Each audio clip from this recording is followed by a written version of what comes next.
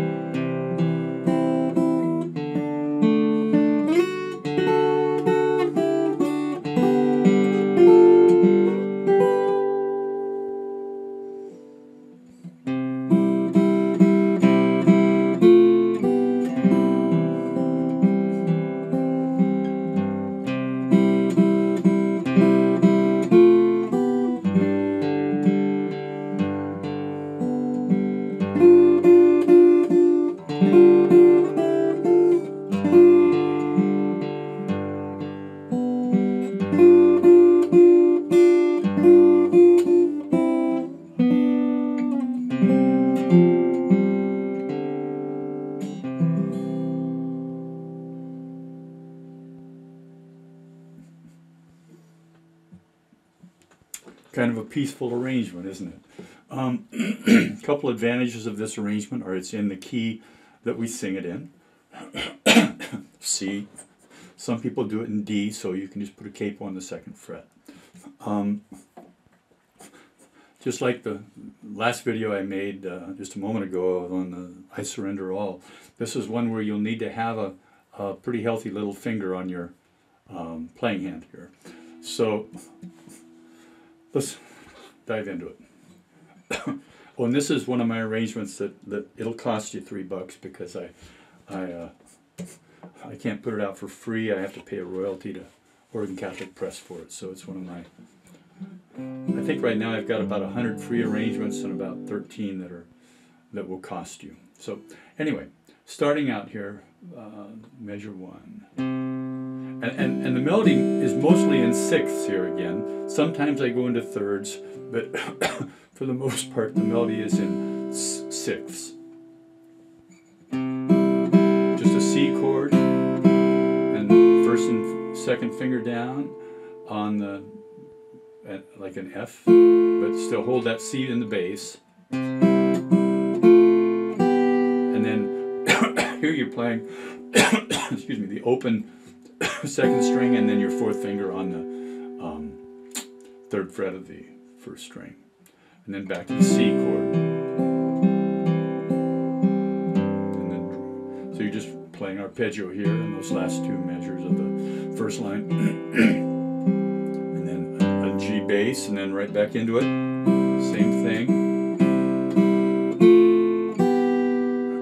and then now you go to a G7. You're not really playing a G7 here, you're playing a G so far, but in the music it's a G7. Right now you're just playing a G chord, and you've got your fourth finger down on the third fret of the second string.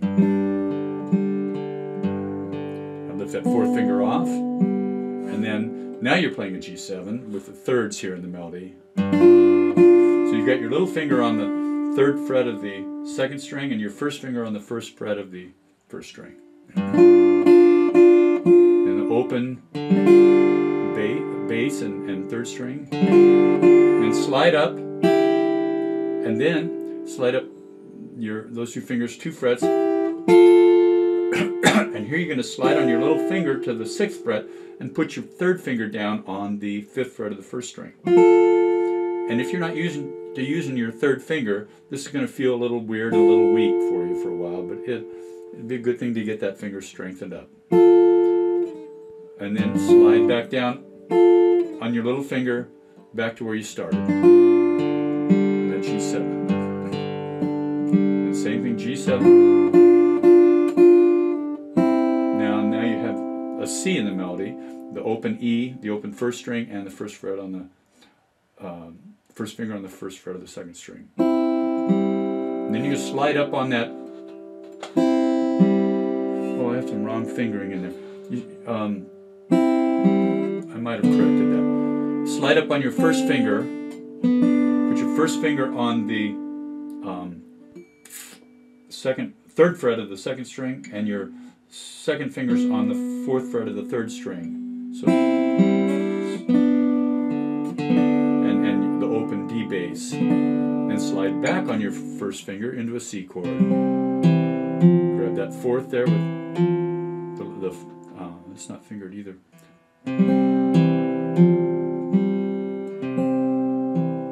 I might have an old version here. If not, I'll get in and fix the sheet music. I think I probably fixed that.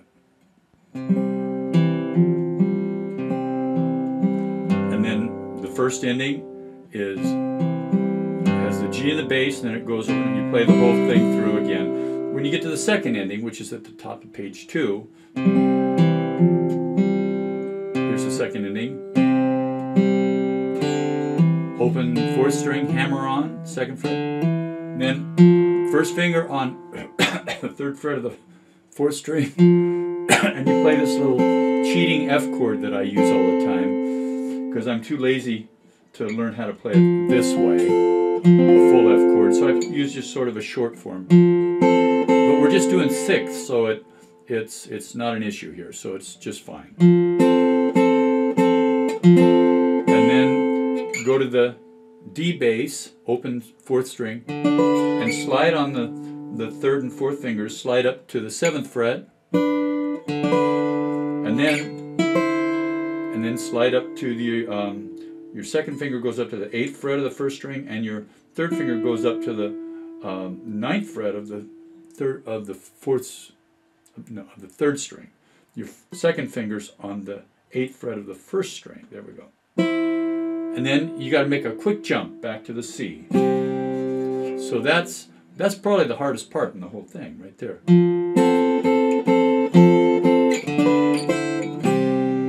To get that smooth. And you can practice that. The way to practice making a shift, that's called a shift in guitar talk, classical guitar talk, is to you practice, you play that note, lift up your hand off the string, and quickly shift. Practice, make that shift. As you're making that shift, reconfigure your fingers into the C position with that little finger up on the G note, and then put it down. So play the note, lift it off. Can't quite, yeah, you can see me lift it off there in the close-up. So I lift it off, I shift, and you'll see as I shift, watch how fast my hand, from here to here it looks like this, and then almost as fast as you can focus, it's up here in the C chord. Now if you don't know this C chord with your little finger here, you have to work on that. But that's the way to work on a shift. Jim Greninger, a guy that, a great classical guitarist who studied with Segovia, and that's how Segovia told him to make shifts. If you don't know who Segovia is, look him up. Big part of guitar history. So, where were we? Oh, first line there.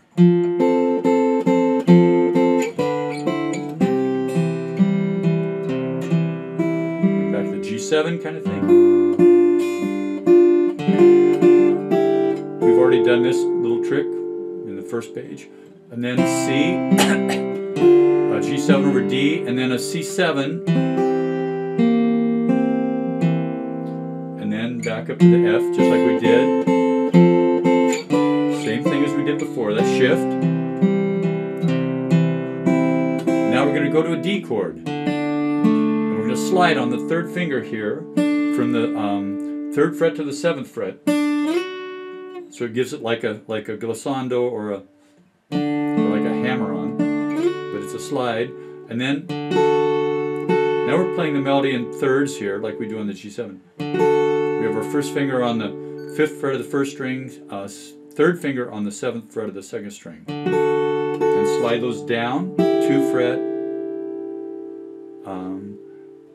and then into like where they would be on a D chord. And then we have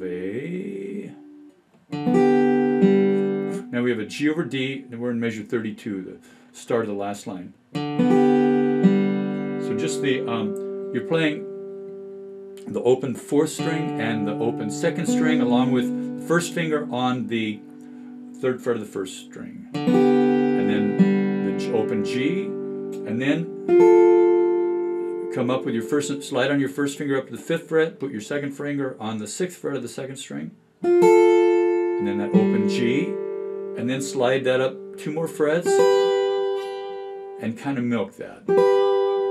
If you got a 1st and 2nd finger shoot, you can get a nice vibrato. If you have a steel string guitar, you want to try and get your vibrato going this way. If you have a classical guitar, nylon strings, you won't get anything doing that. You want to do your classical vibrato, which goes this way. But you can make something out of that note, and it's a little drama there. So starting back on the D chord in measure 7, 20, 29, 30, a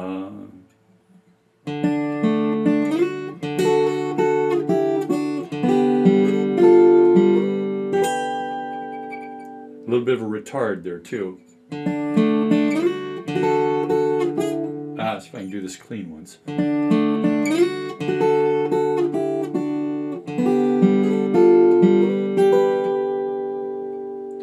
back to the start.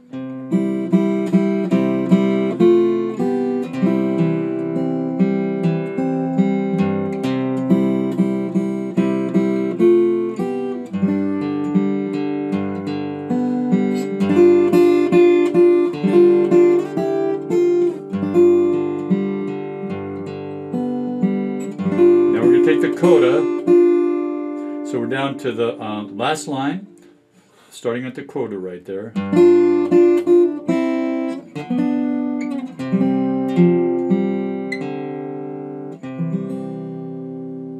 So when you take the repeat, you go back to the start and you play down to the say measure 13, the start of the last line, play that measure 13, and you'll see that little, almost a nautical looking symbol there. Looks like a ship's wheel or a compass rose or something. But it's called a coda in music terms, if you don't know that. And it means from there you jump to that symbol at the end of the song and you play there. So then I jump to the coda right here.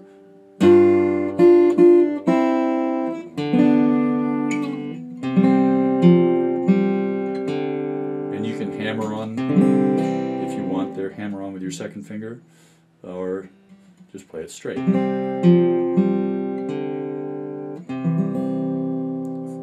Now it says A tempo there, but I do the retard.